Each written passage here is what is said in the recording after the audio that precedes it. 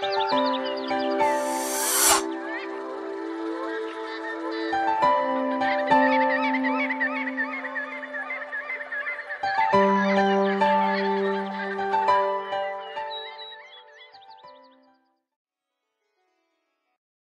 দিন যাবতে আমার কাপাসিয়ার যারা কোয়ান্টাম করেছেন ওই ভাইরাও আমাকে বলতেছিল, কিন্তু আমি বিশ্বাস করতেছিলাম না। কারণ কোন ফাঁদে পড়ে যাই, না প্রতারণার ফাঁদে পড়ে যাই, না কোনো জিনভূতের আসর পড়ে যাই। আমি এই কোয়ান্টামরে কোনো সময় বিশ্বাস করতাম না। আমার মেয়ে অনার্সে পড়তো, ফার্স্ট ইয়ার সেকেন্ড ইয়ারে, তখন একটা বই নিছে কোয়ান্টাম থেকে। ওই বইটা আমি কয়েকবার ছিঁড়া ফেলাই দিছি যে এটা কি আনে, এটা পড়লে হয়তো এটা খ্রিস্টানদের অথবা হিন্দুদের, এটা পড়লে পড়তেই পারবে না। কোয়ান্টাম সম্পর্কে আমার ধারণা ছিল এরকম, আমাদের দেশে কত রকমের পীর মাশায়েখ, অলি কামেল, বিভিন্ন ঝাড়ফুঁক, কবিরাজ ইত্যাদি ইত্যাদি অনেক কিছুই তো হয়ে থাকে, কিন্তু কিছুদিন পর এগুলো থাকে না, এগুলো সব ভাওতায় পরিণত হয়। কোয়ান্টাম এরকম কিছু হয় কি না? শীর্ষস্থানীয় কয়েকজন আলেমকে জানাইলাম যে আমি কোয়ান্টামের কোর্সে অংশগ্রহণ করব। ওনারা নানা রকম নেতিবাচক কথা বলে আমাকে আসতে নিষেধ করলেন। যেমন একটা কথা হলো এরকম, যিনার কাছে আত্মশুদ্ধির জন্য যাচ্ছেন ওনার আমল কেমন, ওনার দাঁড়িয়ে আছে কোয়ান্টামের যেই কোর্স করানো হচ্ছে এটা কি কোরআন হাদিস সম্মত? আমি যখন আসলাম তখন অবিশ্বাসী হিসাবে এসেছি, এবং এই অবিশ্বাস হচ্ছে তরিকাটা হচ্ছে learn to doubt then believe. তাই আমি ভাবলাম যেখানে ওই যে আপনার সুফি স্রষ্টা কি সম্রাট, তারপরে অনেক অ্যাডভার্টাইজ আমরা শুনি, এটাও হয়তো এই রকমেরই একটা অ্যাডভার্টাইজ হতেও পারে। আজ যাক, যাই না, বউকে ভয় করেই যাই না, অসুবিধা কি? আমার একটা মনে প্রশ্ন ছিল, এই কোয়ান্টাম মেথড ইসলামের সাথে কোনো সাংঘর্ষিক কিনা। আমি অনেক পীরের কাছে গেছি, কিন্তু পীরের মুরিদ হই না। অনেক জায়গায় গেছি, যাই কোয়ান্টাম মেথডে যাই, যদি দেখি ইসলামের সাথে কোনো সাংঘর্ষিক কিছু থাকে সেটা আমি গ্রহণ করব না। কোয়ান্টাম মেথড কোর্স নিয়ে এমনি বহুতর সংশয়, বহুতর আশঙ্কা নিয়ে এরা এসেছিলেন, কিন্তু 4 দিন 40 ঘন্টার কোর্স খুলে দিয়েছে তাদের অন্তর্দৃষ্টি, মুক্ত করেছে সব বিভ্রান্তি আর সংশয় থেকে।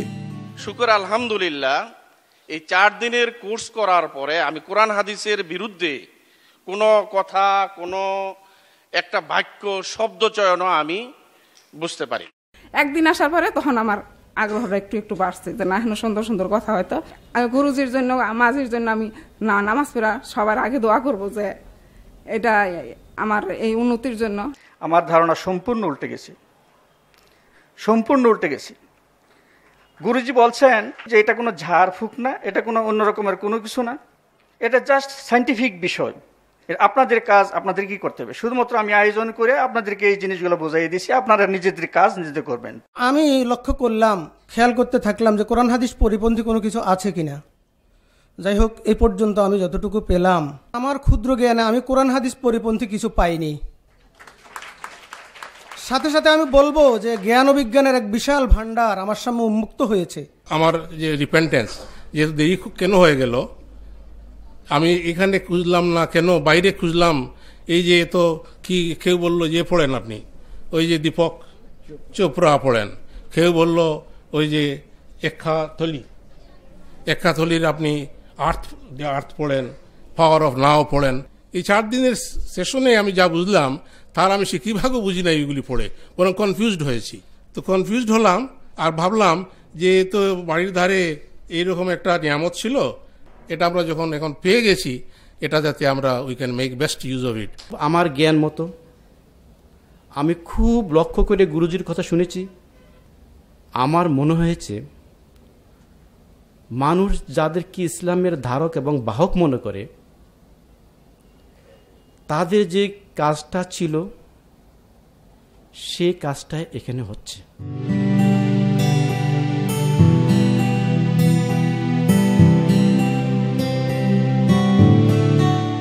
রাসূল সাল্লাল্লাহু আলাইহি ওয়াসাল্লাম শেষ 1450 বছর পূর্বে সে বিদায় হজের ভাষণে বলেছিলেন, বাল্লিগু আন্নী ওয়ালাউ আয়া, আমার পক্ষ থেকে যদি তোমাদের একটি বাণীও জানা থাকে তোমরা তা মানুষের কাছে প্রচার করো।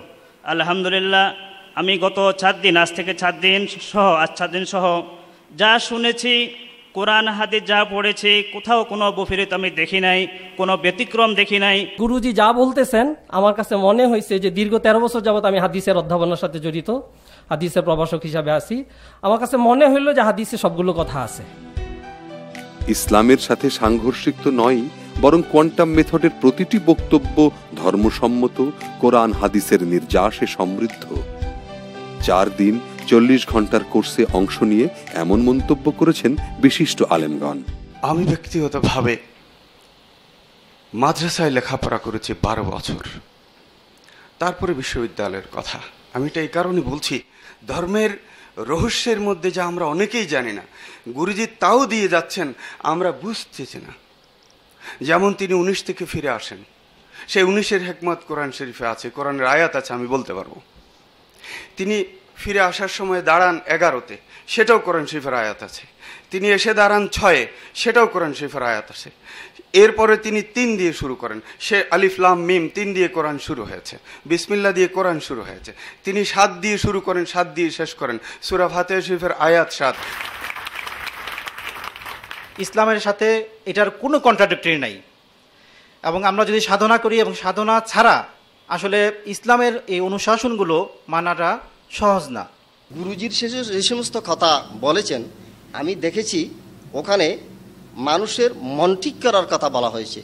কোরআনে কারিমে আল্লাহ জাল্লা শানুহু রোজার পরে বর্ণনা দিয়েছে, তোমরা পরহেজগারি অবলম্বন করো, মানে কি অন্যায় বর্জন করা, ভালো কাজ করা, আল্লাহ প্রদত্ত আইন মেনে চলা।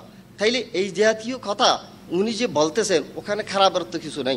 কোয়ান্টাম মেথডকে জানার আগ্রহের উপরে ভিত্তি করে এই কোর্সে আমি অংশগ্রহণ করলাম, এবং এই 4 দিন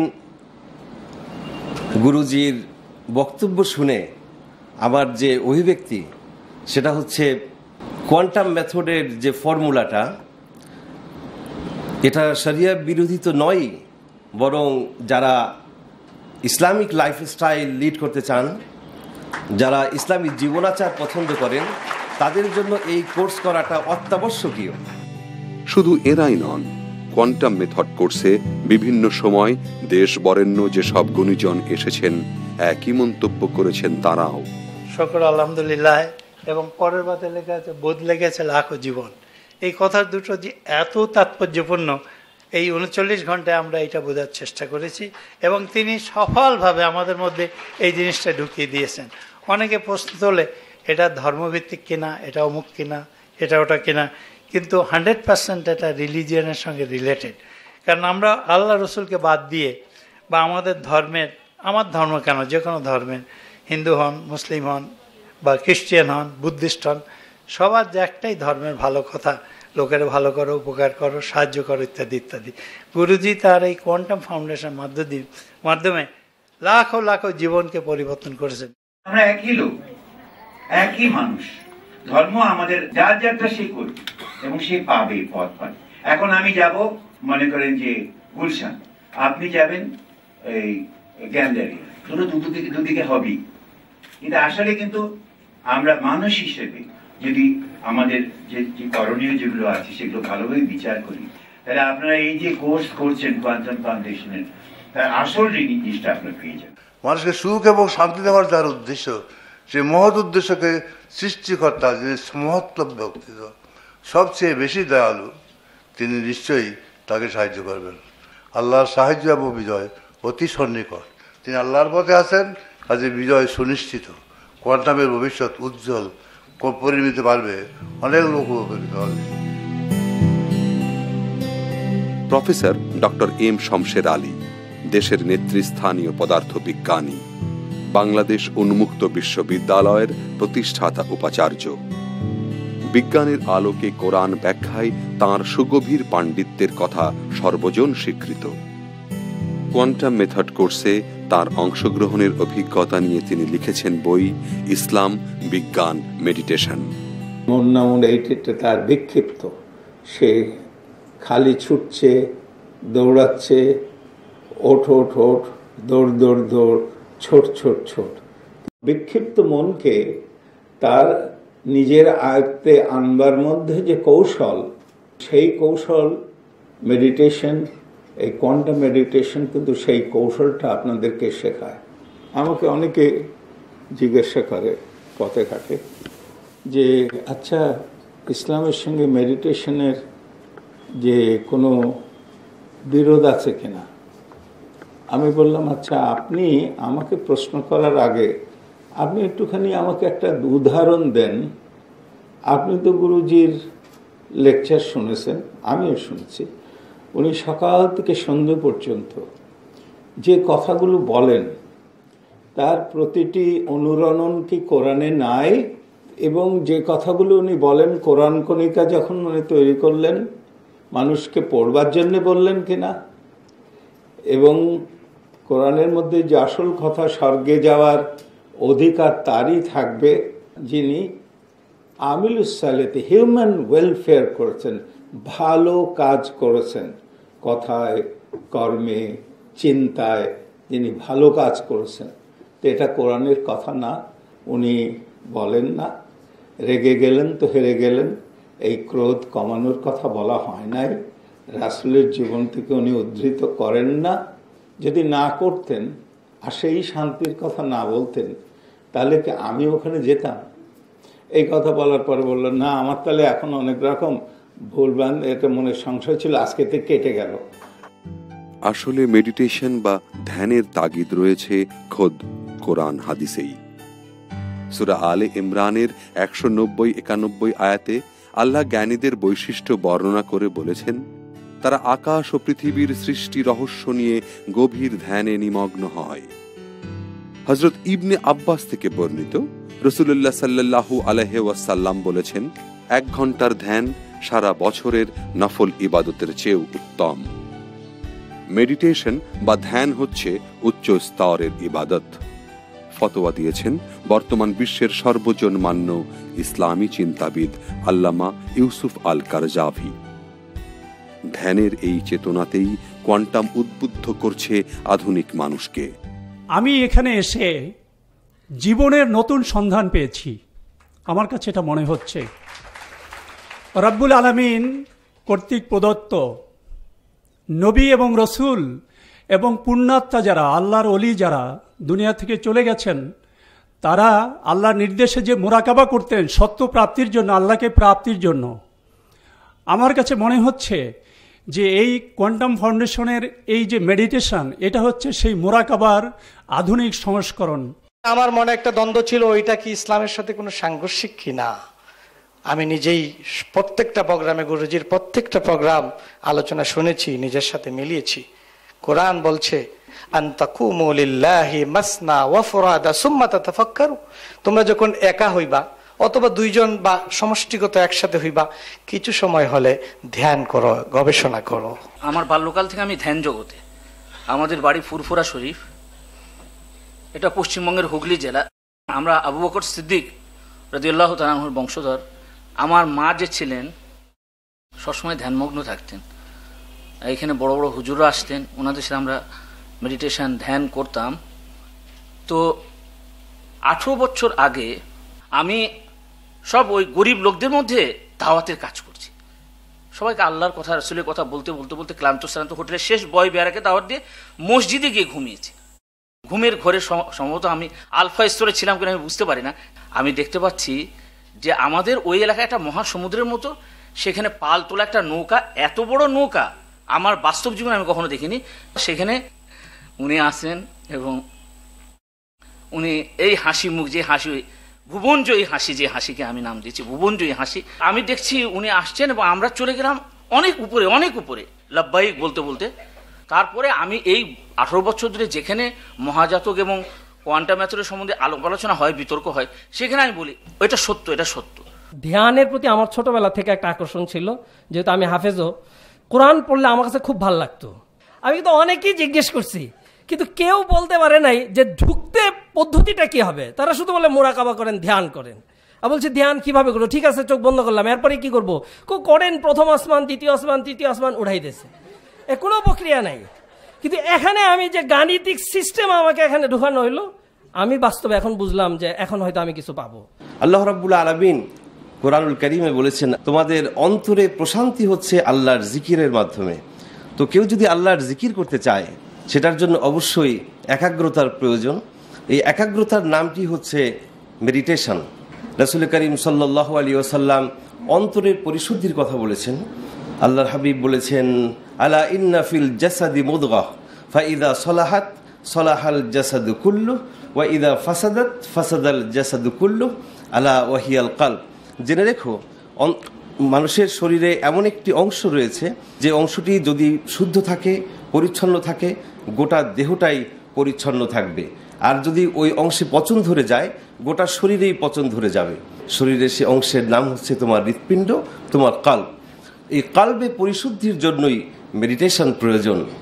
রাসূল করিম সাল্লাল্লাহু আলাইহি ওয়াসাল্লাম মেডিটেশন করেছেন। মেডিটেশনের মাধ্যমে যে সুফল লাভ করা যায় তা আমরা বিগত 4 দিনে জেনেছি। হুদ্রিল কাল্ব বা একাগ্র চিত্ততা, ইবাদতের জন্য যাকে অপরিহার্য গণ্য করেছে ইসলাম।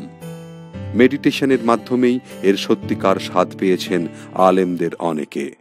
আমার মনটা এত উৎফুল্ল, আমি ভাষায় প্রকাশ করতে পারতেছি না। আমি বাংলাদেশে লেখাপড়া করেছি, পাকিস্তানে লেখাপড়া করেছি, মক্কা মদিনায় লেখাপড়া করেছি আপনাদের দোয়ায়। তো আল্লাহ রাব্বুল আলামিন পবিত্র কোরআনের মধ্যে যে সমস্ত আয়াতগুলো নাজিল করেছেন, এই আয়াতগুলো যথাযথভাবে পড়ার এবং বুঝার চেষ্টা করেছি। এখানে এসে দেখলাম আয়াতের মধ্যে যে জিনিসটা আল্লাহ তাআলা চাচ্ছেন সেই জিনিসটা আমার মধ্যে ছিল না। আল্লাহ তাআলা বলছেন, ওয়াকুমু লিল্লাহি কানিতিন, তোমরা দণ্ডবান হও আল্লাহর সামনে মনোযোগী হইয়া, মনোনিবেশ করে, হুজুরে কলবের সাথে।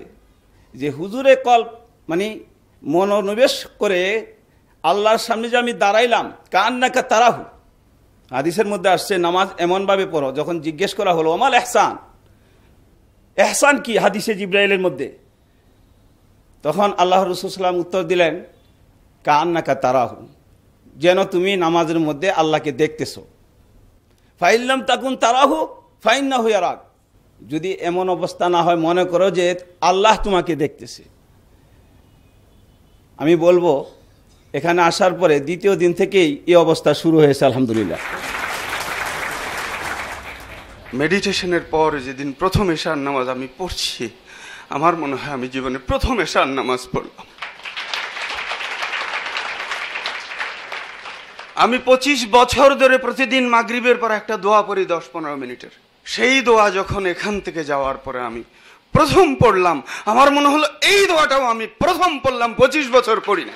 এ ধরনের বিবর্তন, এ ধরনের একটা পরিবর্তন, নিজের পরিচয় তো অনেক জায়গায় পেয়েছে। কোরআন নিজে পড়েছি, হাদিস নিজে পড়েছি, বিভিন্ন দর্শন নিজে পড়েছি, নিজের আত্মপরিচয় তো এভাবে উদ্ঘাটিত করতে পারিনি। আজকে যেটা পেলাম, আমার জীবনের মোড় ঘুরে গেছে। একই সাথে তাদের উপলব্ধি, তারা পেয়েছেন জীবনে ভালো থাকার, সুস্থ সুখী আনন্দময় থাকার এক পরিপূর্ণ নির্দেশনা। গুরুজির আলোচনা থেকে মনে হলো যে সেই বিশ্রামাগার থেকে নিয়ে একেবারে শৌচাগার পর্যন্ত প্রত্যেকটা স্টেজে স্টেজে কোষ্ঠকাঠিন্য হওয়া, কি খাবার খেতে হবে, আশ্চর্য লাগলো। ঘুম আসে না, কি করতে হবে, রূপচর্চা থেকে নিয়ে আমি খুবই অবাক হয়েছি যে এত একটা বিশেষ শ্রেণীর গুহার জঙ্গলের খানকার একটা নির্দিষ্ট বিষয়কে এত ব্যাপক করে জীবনের সর্বক্ষেত্রে ছড়িয়ে দেওয়া অবাক কাণ্ড, অভূতপূর্ব।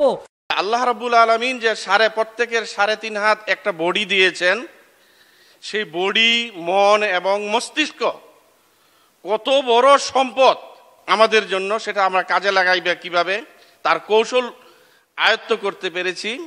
পাশাপাশি সুস্থ থাকার জন্য, নৈতিকতার জন্য এবং আমার জীবন চলার জন্য পরিবার থেকে রাষ্ট্রীয় পর্যন্ত সকল ক্ষেত্রে কিভাবে আমরা আমাদের জীবনকে পরিচালিত করব, সেটার উপলব্ধি এখান থেকে পেয়েছি। এই 4 দিনের কোর্সে গুরুজি যেই সমস্ত বিষয়গুলো আমাদেরকে বললেন,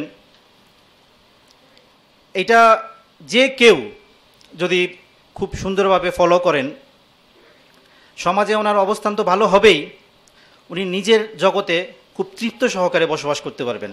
দৃষ্টিভঙ্গির যে বিশাল পরিবর্তন আজকে আমি ফিল করতেছি। সমাজে শিক্ষিত, মাদ্রাসা শিক্ষিত বলেন, ইসলামী শিক্ষিত বলেন, জেনারেল শিক্ষিত বলেন, পণ্ডিতের অভাব নেই, কিন্তু অসংখ্য শিক্ষিত মানুষের ছড়াছড়ি আছে। কিন্তু আমি দেখতেছি যে আমি আজকে এখানে এসে আমার চোখ খুলে গেছে যে কিরকম না ভুল আমরা করতেছি প্রতিনিয়ত। আমি মুগ্ধ,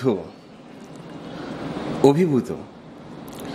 কোয়ান্টাম কোর্স করে মনে হচ্ছে যেন জ্ঞানের এক নতুন দিগন্তের সোপান উন্মোচিত হয়ে গেল।